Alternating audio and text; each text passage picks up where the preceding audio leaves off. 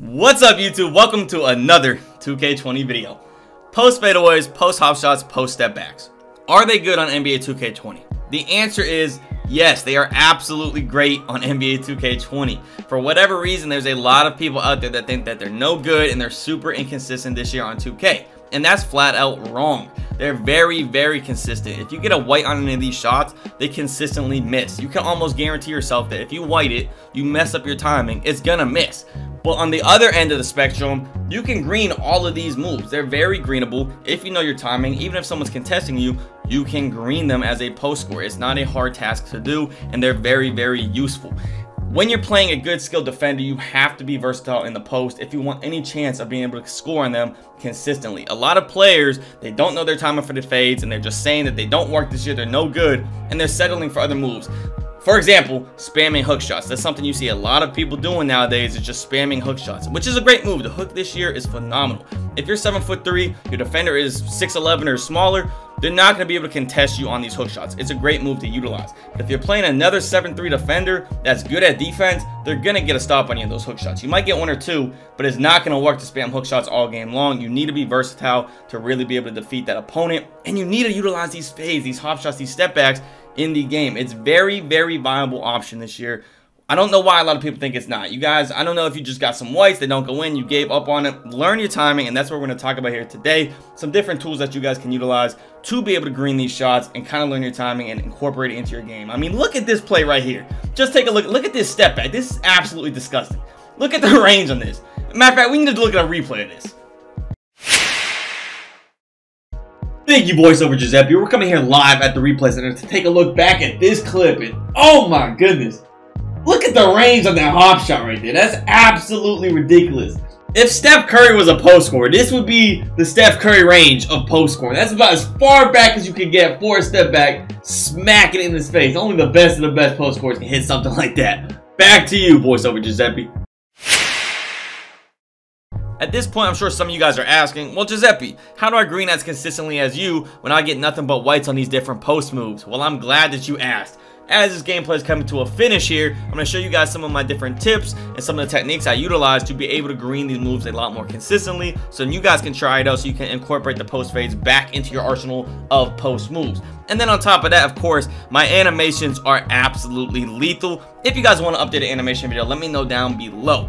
Couple things have changed. I want to get that stuff out to you guys, but I got to make sure that you guys actually want to see it. So let me know in the comments if you guys want to see that. But let's go ahead and take a look at some of these different techniques that I'm using to be able to green these shots, that you guys can do the same thing and start greening more shots. The first thing, and probably the most important thing we're going to look at today, is the different shooting badges. Trying to green consistently in the post without the proper badges is like trying to have sex without a boner. It's just not going to work. So these badges are essentially going to act as the Viagra of your post scoring. It's going to make sure everything's running at optimal performance and make it a lot easier to green. So having these badges is key. And I'm going to show you guys my premium post scoring badge loadout for shooting badges that's going to help you guys get more greens down there in the post. Now, the first thing and the most important badge out of all of these is quick draw. A lot of people don't realize quick draw activates for your fades, hop shots, and step backs and changes the timing of them. It makes them a lot quicker. So having a high quick draw is super important because you want to be able to get those shots off quicker before the defense can come and contest you. And on top of that, a quicker release feels a lot more natural for you than a super slow release. That slow release, it does not feel natural holding that button that long to get off a fadeaway. So having quick draw is going to help with that and make it a lot easier to reach that green window. The next very important badge is going to be deep fades. I've had some people tell me they don't feel deep fades is necessary because they don't take fadeaways from super far out of the paint. It's still necessary. It acts the same way as range extender. Not only does it help you on those very deep fadeaways, but everything in front of that range, it helps you on those as well. Essentially what it does is it improves your maximum distance that you can do fadeaways, and everything in front of that maximum distance also improves, which is the same thing range extender does for the three-point line. So it's absolutely critical that you have deep fades on. It's going to make it a lot easier to time your different moves wherever you're shooting them from. So make sure you're using deep fades. This thing needs to be on Hall of Fame. I know some of you guys got a build that only gets like 3 or 4 shooting badges. If you only get a couple, quick draw, you need quick draw. Quick draw is the most important. If you don't have quick draw, there's no point in doing fadeaways, because if you're going that slow, I can come in there and block that thing at any time I want because it's so slow. So you need quick draw. The next badge is going to be Hot Zone Hunter. Obviously, the caveat with Hot Zone Hunter is you have to maintain hot zones in the park for this to be worth anything. So make sure you're shooting consistently, take smart and open shots so you can get those hot zones, so your Hot Zone Hunter activates, and it's gonna make it a lot easier to green for you. Speaking of making it easier to green, Green Machine is a no-brainer. As you're stringing together greens, Green Machine is going to make your window larger and larger and larger, making it easy to continue to get those greens every single time. So this is obviously something you want to have on gold. If you have extra badges, slap this thing on Hall of Fame. It's not a bad look at all. The last one that I utilize is range extender, because not only do I like to post up, but sometimes I like to be able to shoot the 3 or the medium range shots, so this helps me with that. If you guys have no interest in shooting jump shots, take off range extender, throw it on Deadeye. Deadeye is a pretty solid badge. It will help you on your fadeaways, but most of the time I'm not taking contested fadeaways, so I don't feel it's too important to me. Now, one badge a lot of people ask me as far as fadeaways is steady shooter or flexible release. Those two badges right there.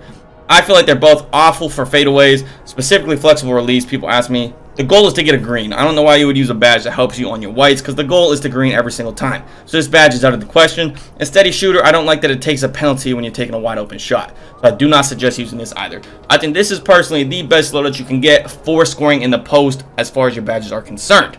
Next tip I have for you guys is utilization of jump shot boosts. I get this question all the time. Does jump shot boost help your post fadeaways, etc.? And yes, it does. Fadeaways, hop shots, and step backs are all considered jump shots in this game, and these boosts will raise the percentage of those shots. So absolutely cop yourself some jump shot boosts to make it a little bit easier to time those things. And then, of course, talking about jump shots as well brings me to my next tip, is stop changing your jump shot every single day. I know so many people are out there, as soon as they get 1 or 2 whites on a jumper or a couple of them miss, they go on YouTube, find a new jumper, and change it because they think their jumper's trash. You need to stick with your jumper, learn the timing of it, get comfortable with it, and keep that one. Stop changing it over and over. You're never going to learn your fadeaway, hot shot, and step back timings if you're changing your jump shot, because your jump shot is going to change the timing of those moves as well. So you need to stick to one jump shot. Find a jump shot you like, learn it, and stick with it. You're gonna have bad games. Just because you miss a few shots in one game does not mean it's time to change your jump shot. Keep it. Everyone has a bad game, and then just grow from there. So make sure you guys are keeping your same jump shots. The next tip I have for you guys is running all the way over here to your my court. You need to go over to your my court and practice some shots. I know it's not the most ideal, it's not the most flattering thing to do, is sitting in your my court taking shots, but it's going to help you learn your timing some. It's not going to be the exact same as the timing in the park or ante-up, but it's going to kind of give you at least an idea of the green window for your fadeaway. It's going to give you an idea of where you need to time it, and then you can adjust it for every single game mode. For example, even if I go play in Europe servers for an event for more double rep, my timing is different, but after a few shots, I'm going to learn the difference, and it's just a very small adjustment to be able to time it properly. So yes, going in your my court is not going to be the absolute perfect timing as it would be in park, which I get people saying that all the time, but it's still going to give you at least a mindset of where the green window is, and then you can make that small adjustment to whatever the park timing is. And then the last tip that I have for you guys, of course, is taking smart shots. Stop taking terrible shot attempts. I see that all the time. People are taking really poor shot attempts, just spamming up random fades without thinking about it, and then they say fades are broken. Well, you took a terrible shot attempt. If you took a smarter shot attempt, it probably would have went in. So I highly recommend that you guys take some smarter shot attempts out there instead of just spamming up random ones, and I guarantee you will see a lot more success. So that's the 5 different tips I have for you guys on how to green more often in the post. I hope it helps you guys. I really do. It's not too complicated to get greens in the post. You just have to put the time in and practice, just like anything else in life. Hopefully this helped. Feel free to leave a like on the video if you enjoyed. Subscribe if you're new. We drop video content all the time, and we do daily streams. If you guys are missing out on the streams, shame on you. We have a good time in the streams. You guys need to be there. Streaming every single day on YouTube. Check it out. But hey, hope you guys enjoyed. I'll catch you all in the next one. Peace.